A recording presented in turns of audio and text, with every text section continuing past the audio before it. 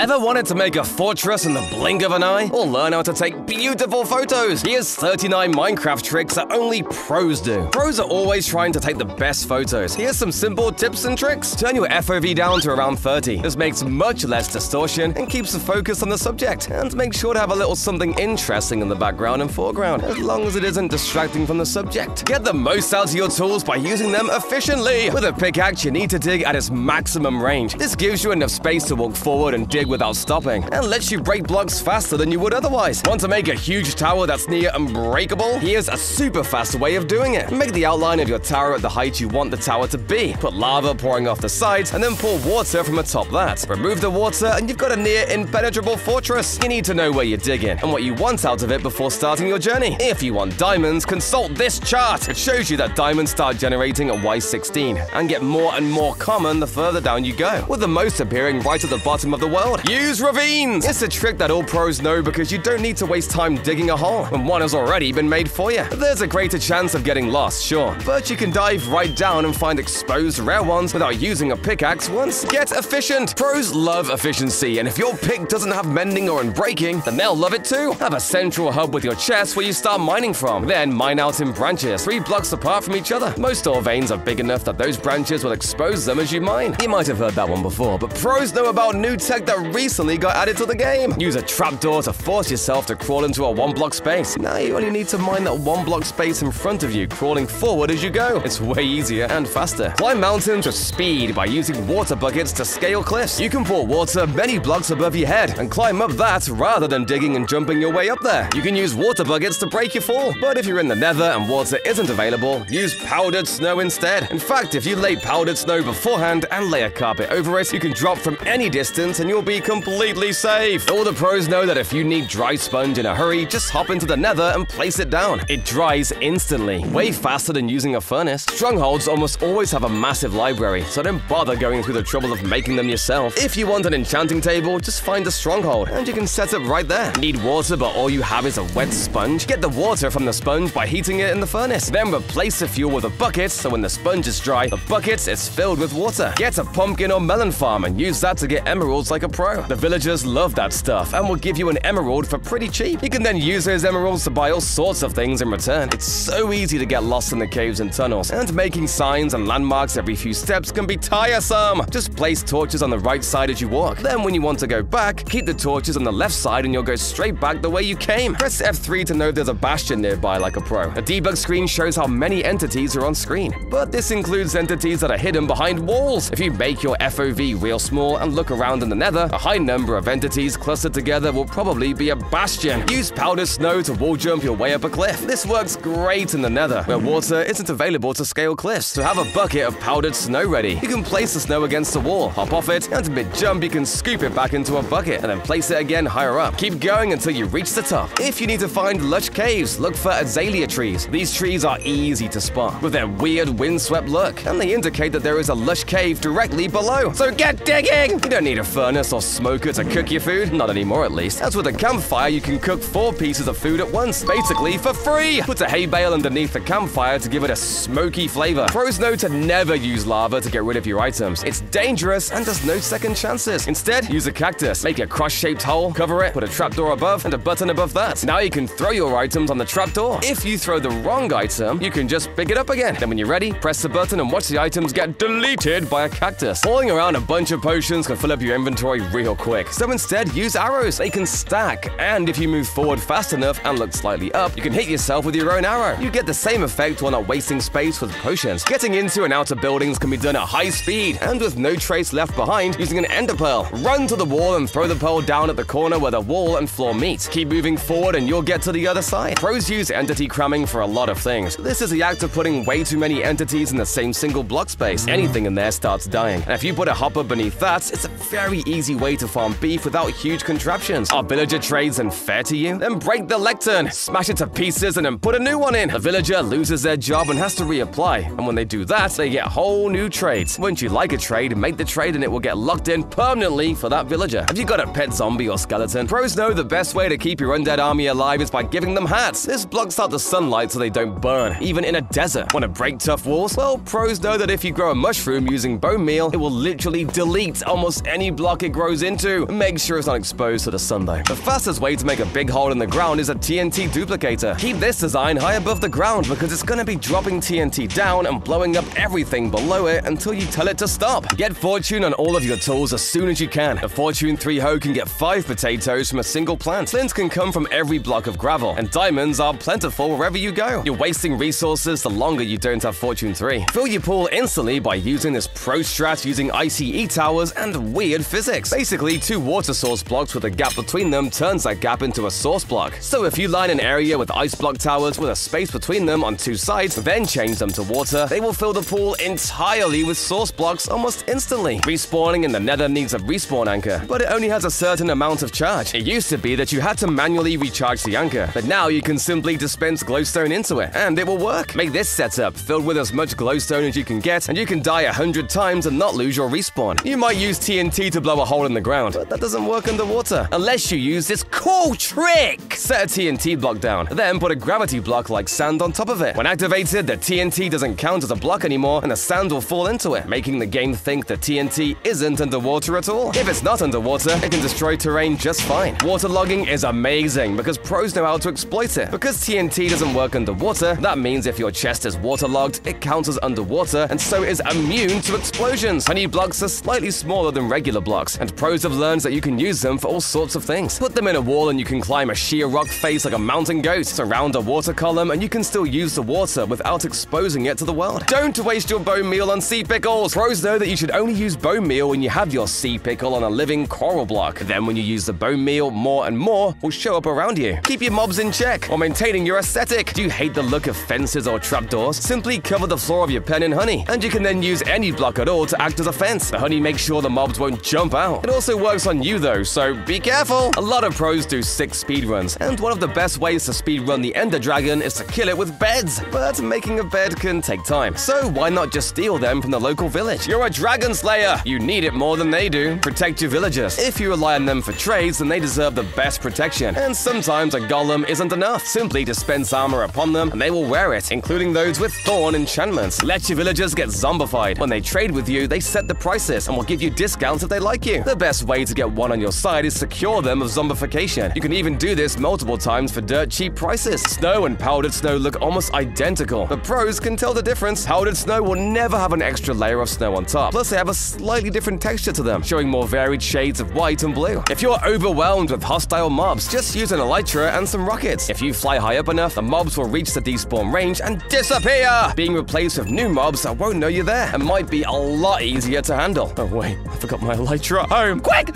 subscribe before I die!